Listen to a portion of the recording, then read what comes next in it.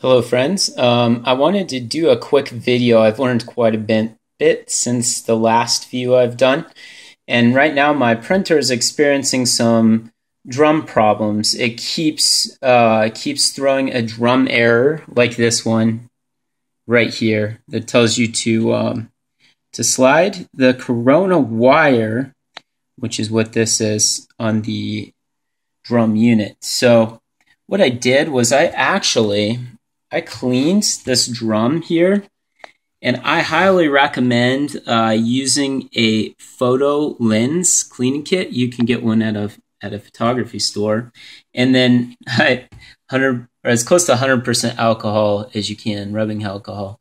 I actually use 70%, which is not ideal, but if you can get higher than that, that's good.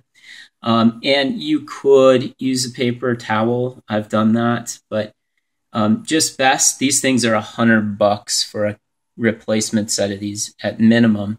Best to use the good supplies and make sure you do it right.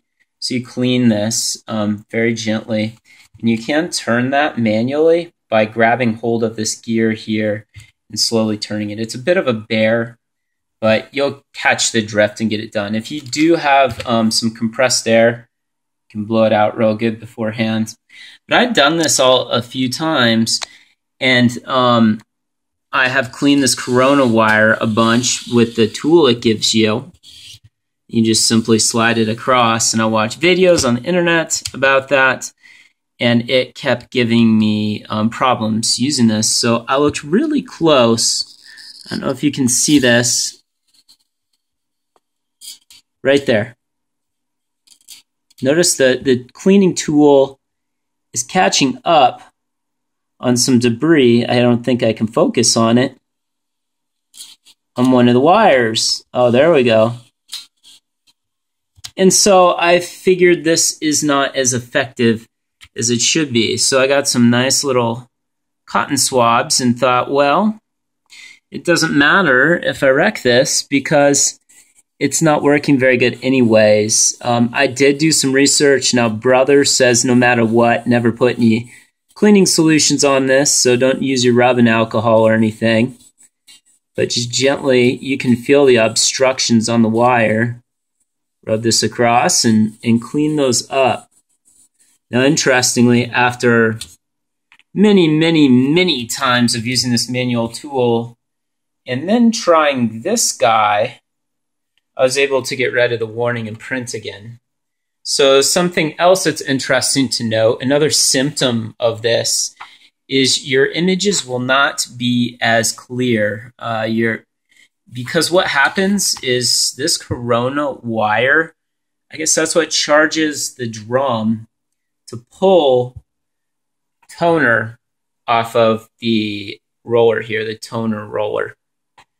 And if this wire isn't working optimally, it's not getting a good coating of toner on there to draw or create your print.